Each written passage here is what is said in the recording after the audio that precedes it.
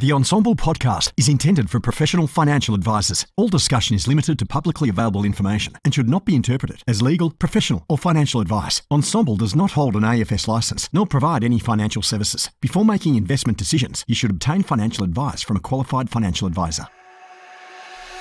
Hello, my name's James Wrigley. I'm a financial advisor and one of the principals of Melbourne-based financial planning firm First Financial. I've been a long-term listener and contributor to the Ensombl group and podcast, picking up some amazing nuggets of gold over the years. And through this podcast and the people that I'm able to speak to and interview, hopefully I can continue to deliver some of those nuggets of gold to you. This episode is brought to you by Capital Group, one of the oldest and largest asset management companies in the world, managing multi-asset, equity and fixed income investment strategies for different types of investors. Since 1931, Capital Group has been singularly focused on delivering superior, consistent results for long-term investors using high-conviction portfolios, rigorous research and individual accountability. Hello, welcome back to another episode. I'm James Wrigley. I'm joined by Justin Lucas today. Justin from Koda. Thank you for joining me. Thanks, James. Happy to be here.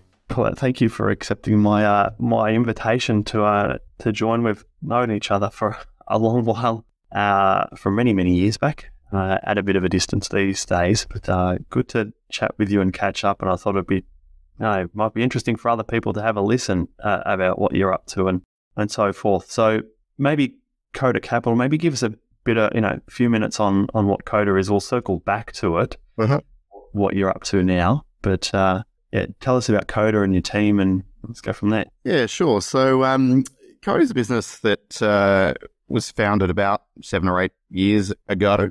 A few founders, but principally by Paul Heath, who many years ago was my boss at Goldman Sachs JB Weir, and Steve Tucker, who was the boss of MLC for some years.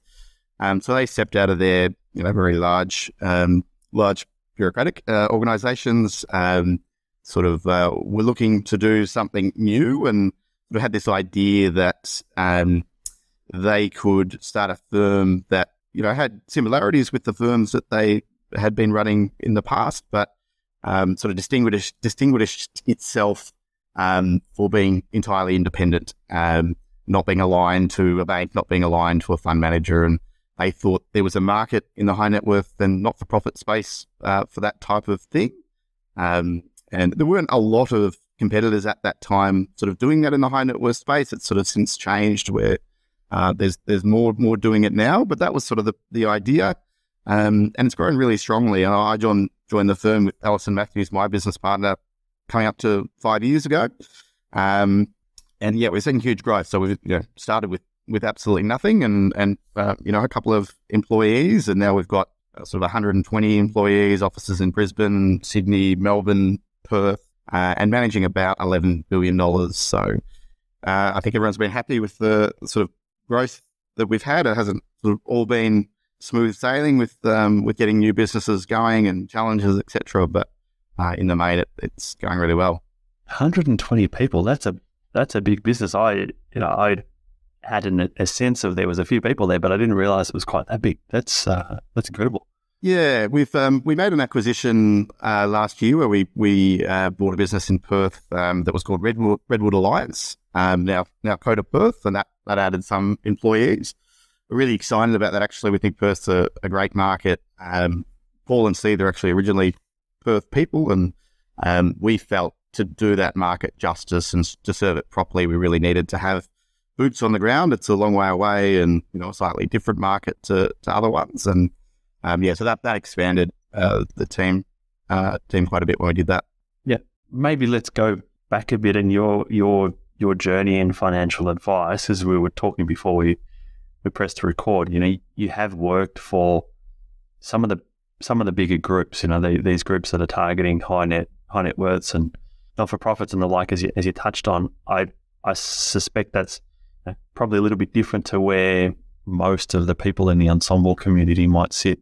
I think the Ensombl community is often a lot of small businesses, individual advisors and so forth.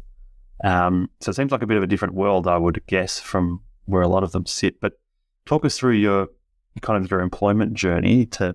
Yeah, look, I mean, it is and it isn't. There's certainly big sort of commonalities between what all advisors do, I think. But yeah, it is targeting a different segment, that's for sure. My career, as you know, sort of started in a WHK Supermaster, and a sort of a focus that you would understand. I had a great time there, learned a lot. Great group of people. I used to work with a lot of them.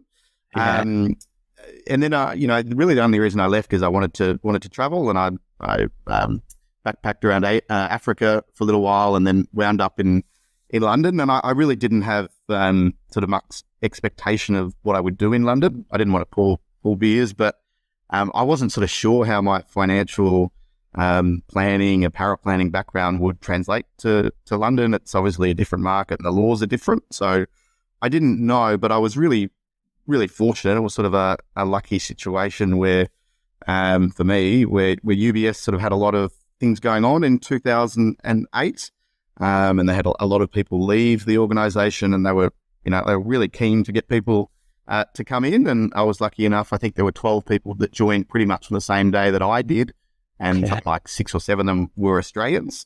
So it was a funny, great fun sort of atmosphere, and it was sort of eye-opening to me to work in that environment. It was sort of, stereotypical private banking in Europe and London. We were right in the heart of Mayfair and Green Park. Incredible sort of wealth, very international. They had sort of 2 floors, and one of the floors was international desks, and a Chinese desk and a Russian desk, and et cetera, et cetera. So it was really eye-opening for me. It was certainly a really steep learning curve, because it was a market I didn't know.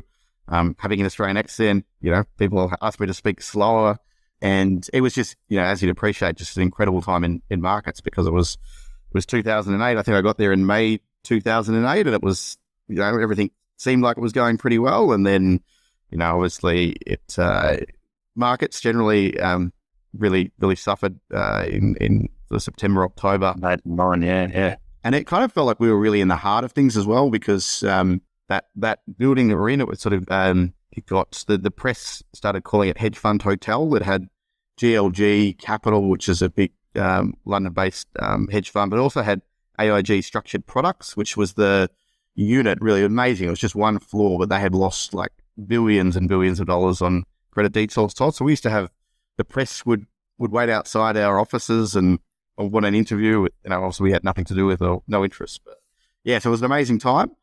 And yeah, certainly learned a lot.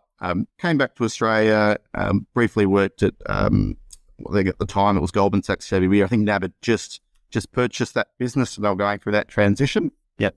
And then I landed a job at CBA in the private bank, and that's where I spent the bulk of my career, but a good amount of time, where I started working with Alison Matthews, who still works with me today. And yeah, we sort of started working on, they obviously CBA segment their clients, and we were looking after the high net worth clients there, and continue to do that at Koda today. Yeah. So was the Commonwealth Bank private bank, with the high net worth, was that anything like the people you were dealing with in London, or completely different? There were certainly similarities. There were similarities. I mean, London sort of had this sort of quirks of a lot of offshore business. So you had a huge amount of clients who were managed out of Jersey and Guernsey, and we had sort of dealings with Swiss-based clients and clients that just had numbers instead of names. So funny things. There were certainly nuances and differences in the UK market. I think the high net worth market in the UK is also fundamentally different to Australia. I think in the main, Australia, it's a newer country. There are lots and lots of wealthy people, but most of them have done it themselves. In the UK, there's a lot of lords and sirs, and I remember doing a KYC of source of wealth, and the person said from the 1600s, like it was. So that was sort of a big difference, and certainly there's this formality in the UK that's different in Australia. Sort of the way that I remember getting in trouble saying calling a client mate. My boss, yes, I don't call him mate.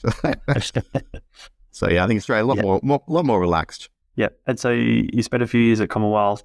So Commonwealth got out of financial advice. Did you leave before they got out of financial advice? They were sort of in the process of doing that. That they as I currently understand they're not in retail advice anymore.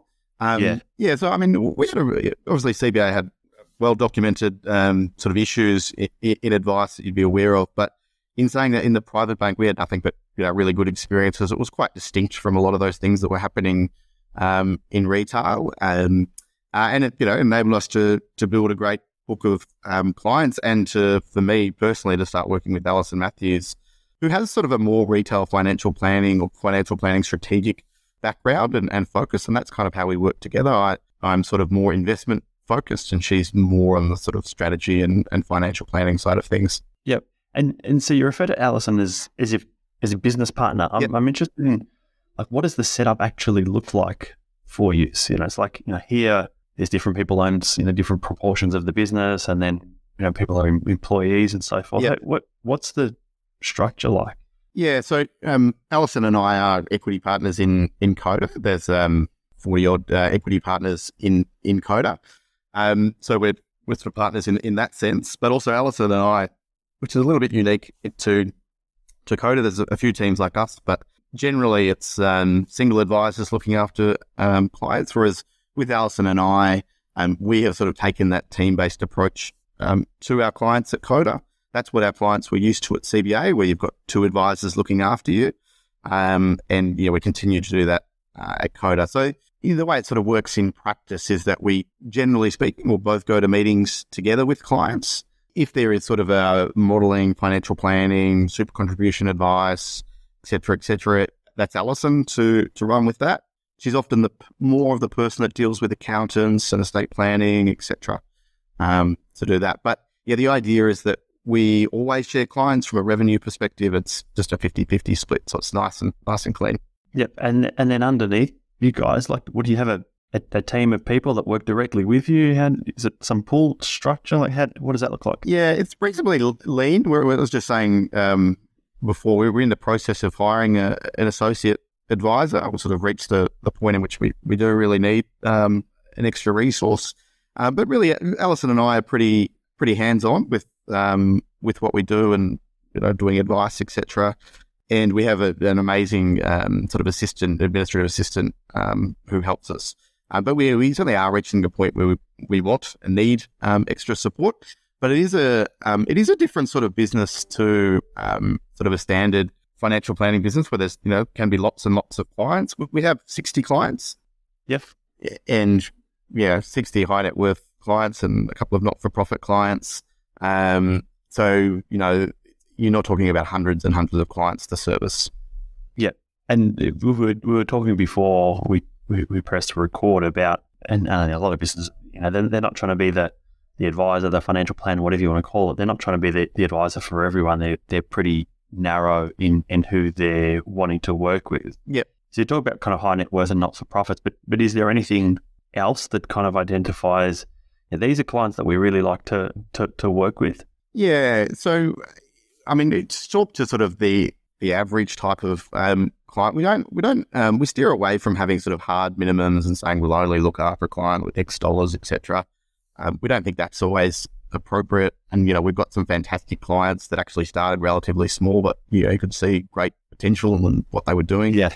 But the average client, if you sort of work backwards, is about $5 million of invested money with Koda. Some smaller, some larger. We do have a retail and a wholesale license. We're able to provide retail advice, but it's fair to say that the bulk of our attention goes to our wholesale offering. And from an investment point of view, there's a lot of investments that are only wholesale only. So certainly, if there's a new client walking in the door, our preference would be for them to meet that wholesale definition first of all. But beyond that, it's really sort of a need and a desire for advice. I mean, you can meet someone with $10 million, but they love doing it themselves, or they have very strong views and don't really, want your advice. And they meet your objective on a sort of financial metric, but they're not actually in need or don't think they're in need of your advice. So I guess that's the two elements that they generally have a few $1 million to invest, most of the time wholesale in terms of the classification, but most importantly, have a need for advice. Yeah, and so I personally don't have a whole lot of experience with the differences between the advice, the documentation, compliance, whatever you want to call it, that's required for a wholesale client versus a retail client. You know, we work with clients that would certainly satisfy the definition of wholesale, but as a business, we've made a decision to just treat everyone as retail, and so potentially that's overkill on certain things. But can you talk us through what the differences are in terms of what's required of you if someone meets a wholesale definition versus they don't? We've always sort of taken the approach that even though a client may meet a wholesale definition, that we don't want to sort of not do components of the retail process that are very valuable. So we still do fact finds, we still do risk profiling, we still produce wholesale advice documents. They're not necessarily as long and cumbersome as statements of advice, but we do believe that there is actually a lot of value in those types of documents. So it's just delivered in a different sort of way. Certainly our focus on doing wholesale advice isn't driven by like a desire to cut down on compliance. It's really because we know that there's a pool of investments that we couldn't otherwise access if they weren't classified as wholesale. So that's sort of the main reason. That's the main distinction. It's not so much about the advice looking dramatically different. It's that there's things that we can include in portfolios that we wouldn't otherwise be. So more of a focus generally on things like private equity, private debt, private infrastructure, various hedge fund strategies that we wouldn't otherwise be able to get into client portfolios. And where do those investment opportunities come from? Is that you sourcing them? Is it Koda sourcing them? Like how do the doors open to these opportunities? Yeah, so we do have a central research team based out of Sydney, and on a funds perspective that's led by a guy, Jason Coggins. And so he's sort of tasked with finding these opportunities.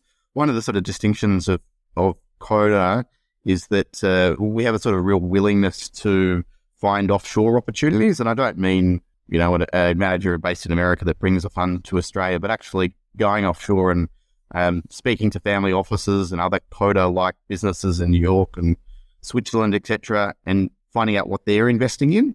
And from time to time, we will bring, if we think it's really attractive, we'll bring that offering back to Australia. But, those types of things are almost always wholesale in nature and not retail, because they're happy for us to invest in their structure, but they're not wanting to go through the whole process of getting PDS, etc., and going through that formality of the Australian process. So for us, it's important to have that wholesale classification. There's also within Australia, there's a lot of in the private debt space, a lot of providers that focus more on the wholesale rather than the retail. It is, and I think it is changing. I think retail, it really shouldn't be chopped out of some of these important asset classes, and it's starting to. I think fund managers are starting to focus much more on that.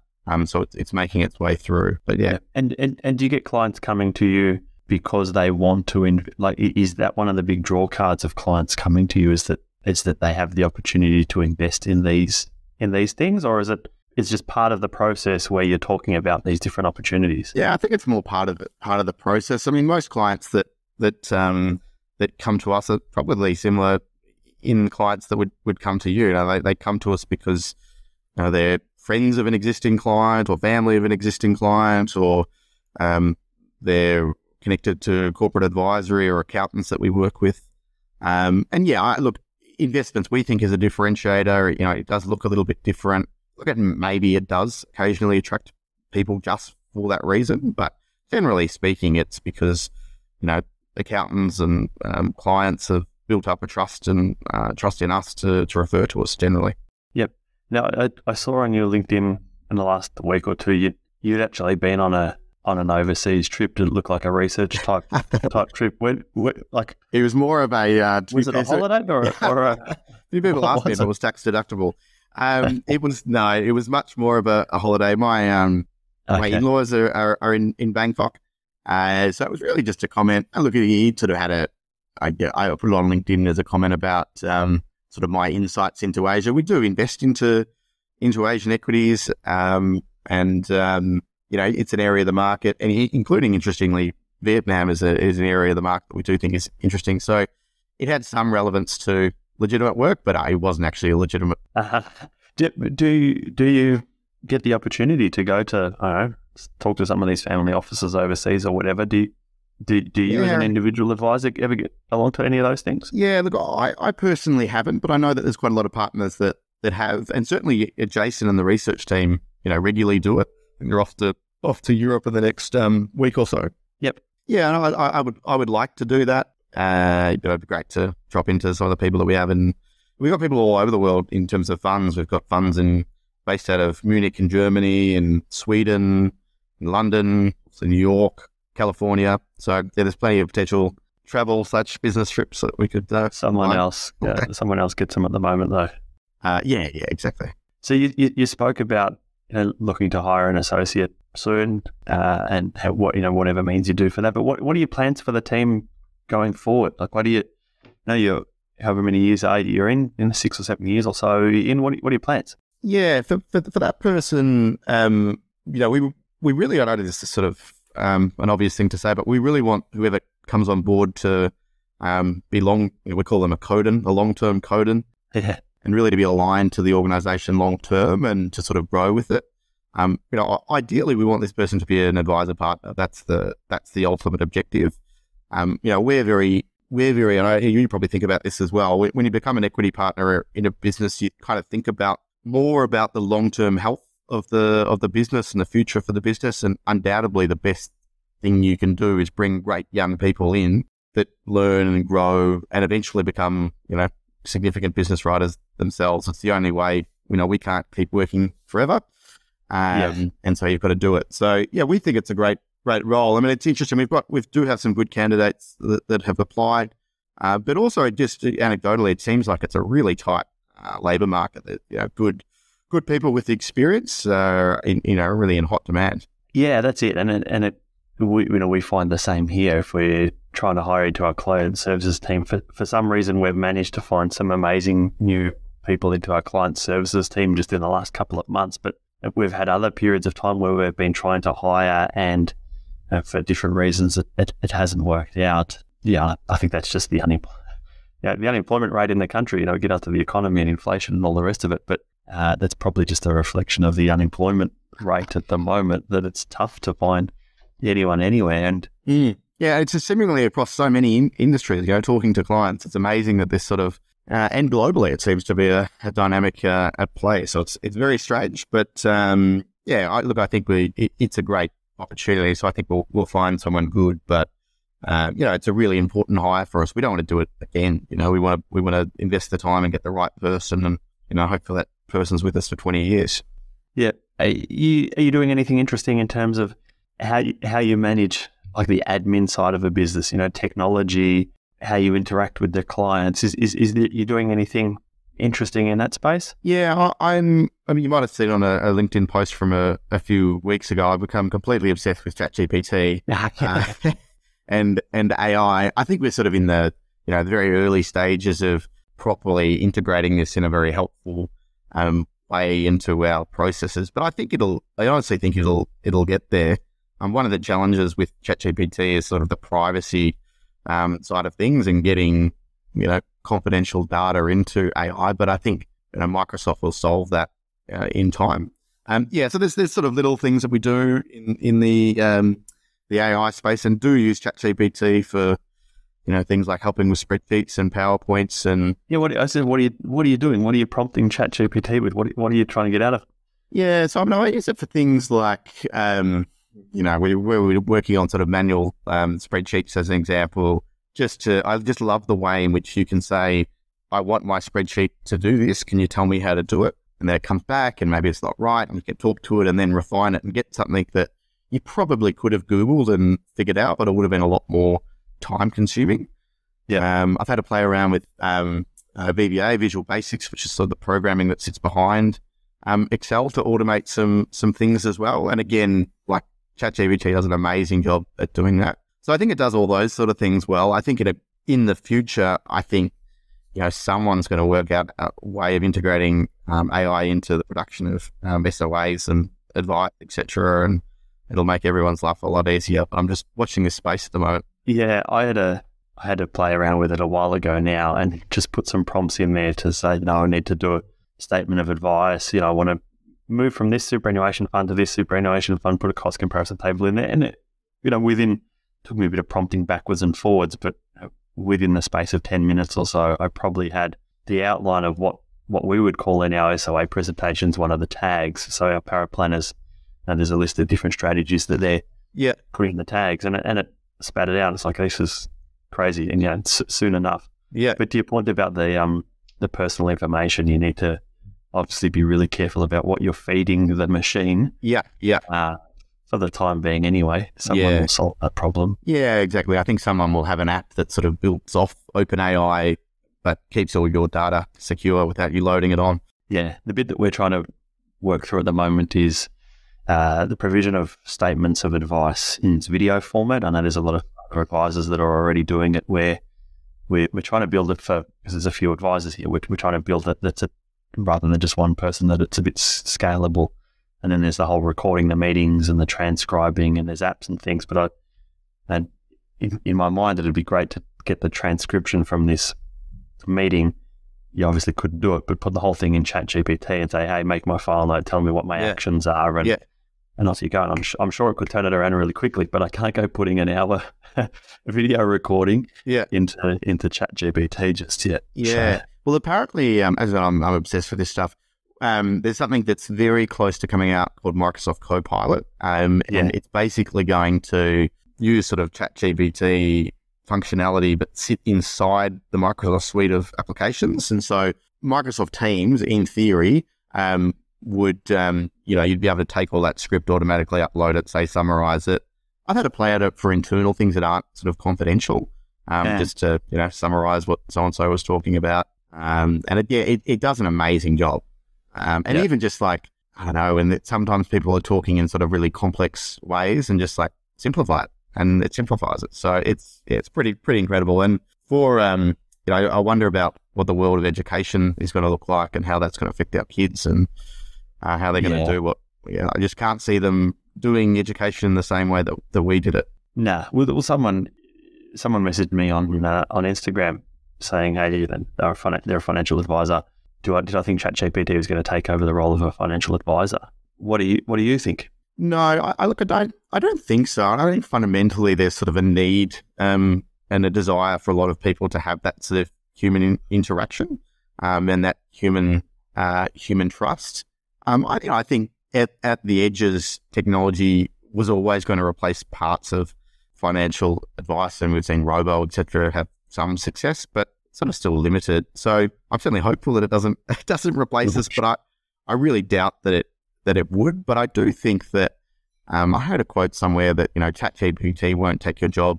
Someone who knows how to use ChatGPT will take your job, and I think that's true. I think there's going to be I think the fact that Microsoft called it Copilot, I think that's what it's going to be. It's kind of going to be like a virtual assistant that we're going to need to learn how to harness its power, but I doubt it'll completely replace it.